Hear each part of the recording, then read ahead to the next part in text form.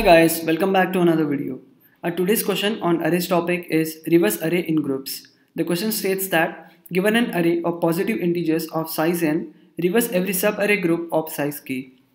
Let's have a look at the examples. In example 1, the size of array is 5 and the value of k is 3 and the array elements are 1, 2, 3, 4, 5. So we need to reverse the array in groups of 3. So the group 1, 2, 3 is reversed to 3, 2, 1 and the remaining group 4, 5 is reversed to 5, 4. So the output is 3, 2, 1, 5, 4. Now let's have a look at the approach to solve this particular problem. Let's consider the same example as given in the question where the values of n and k were 5 and 3 respectively and the array elements were 1, 2, 3, 4, 5. Before starting with the algorithm, let's declare few variables, namely val, and initialize it to k. We also calculate the quotient as n divided by k, which is 1, and remainder as n mod k, which is 2. So the quotient q represents the number of subgroups of size k, whereas the remainder represents the last remaining subgroup whose size is not equal to k. Then we also calculate limit as q into k, which is equal to 3, which is the limit of fully subgroups of size k. Then the right side of the screen shows the algorithm for solving this particular problem. We start the algorithm by running a for loop from I is equal to 0 and we check whether if I is less than limit.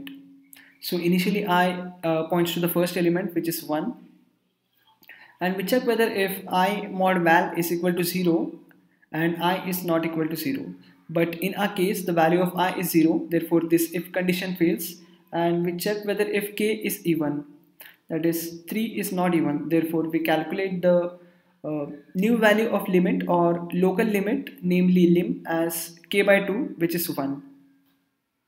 Then we run a for loop from j is equal to I to j is less than or equal to the local limit.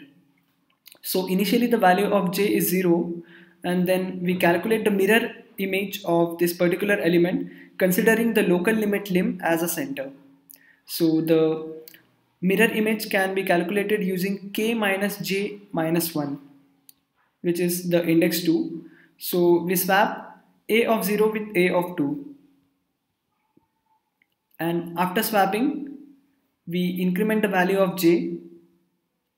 So now j points to 1 or the element 2, and similarly we calculate the mirror image of j, which is a of 1 itself. Therefore we swap a of 1 with itself. And now the value of j is 2, which is not less than or equal to the value of lim. Therefore we exit the for loop and increment the value of I as I is equal to I plus val. So now I points to 3 or the element 4, and we also check whether if I is less than limit. Since the value of limit was 3 and the value of I is also 3, therefore we exit the for loop as well. And now we check the algorithm. We run the bottom part of the algorithm, which is for the remaining elements of the array. So the if condition checks whether if r is not equal to 0, which checks that if there are some elements remaining at the end of the array whose subarray size is not equal to k. So the value of r was 2, therefore the if condition is fulfilled, and we calculate the new value of local limit as limit plus n minus 1 minus limit divided by 2. So the value of local limit is 3, which serves as a midpoint to the last subgroup of whose size was not equal to k. And we also calculate the value of j as n minus 1, which is 4. Then we run a for loop for I is equal to limit I is less than or equal to local limit and I plus plus. So the for loop runs from I is equal to 3 and we swap a of I with a of j, since j points to the mirror image of I. Therefore we swap 4 with 5, and after swapping we decrement the value of j and increment the value of I. So now the value of I is 4 and it also points to the element 4, but I is not less than or equal to the local limit whose value was 3. Therefore we exit the for loop and we got our output array as 32154. So now let's begin with the actual code. We just need to complete the function reverse in groups whose arguments are the array A, the size of the array n, and the size of the groups or subgroups which is k. So as we have seen in the explanation part, we first need to declare few variables. So we declare val and initialize it to k. We also declare q, which is quotient, our remainder, a final limit, and a local limit, which is lim. And we calculate the value of q as n divided by k. Similarly, we calculate remainder r as n mod k and limit as q into k. And then we begin with the actual algorithm, that is we run a for loop from I is equal to 0 to limit, and we update the value of I as I is equal to I plus val, and we check whether if I mod val is equal to 0 as well as I is not equal to 0, and if so, then we update the value of k as k is equal to k plus 2 times val.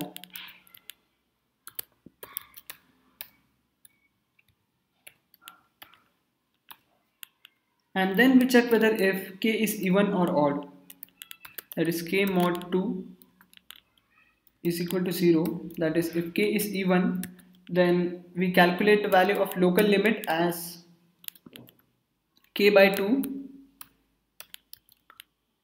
minus 1.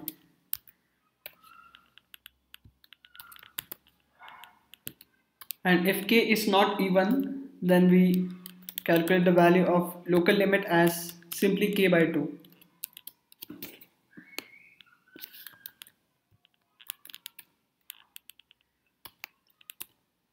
Then we run a for loop for j is equal to I.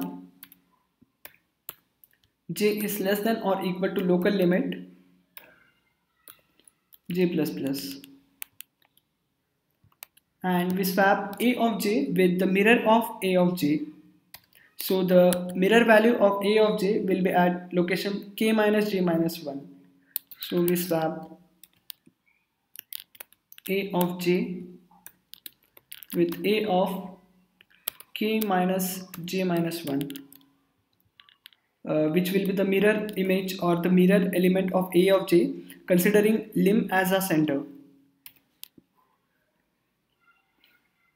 So after running this loop, we add an if case for the remaining elements in case there is a subgroup at the end whose size is not equal to k.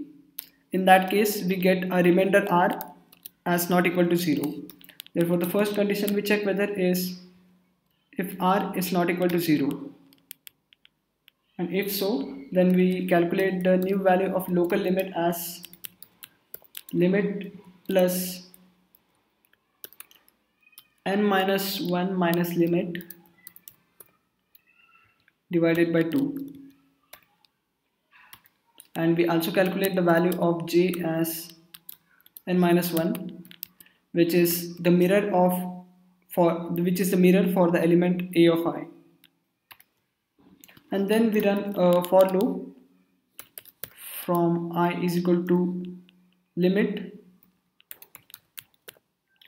So we run a for loop from I is equal to limit because if we consider initial for loop, we had end at limit.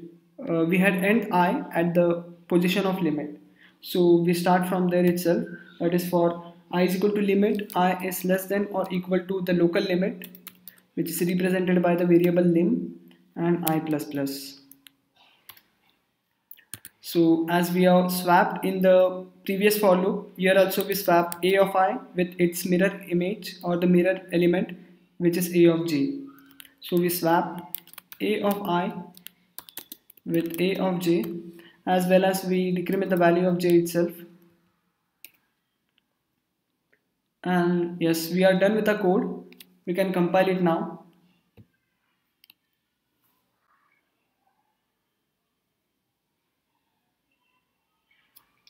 And the code is compiled and we have got our output as 32154, which is correct. So we can submit the code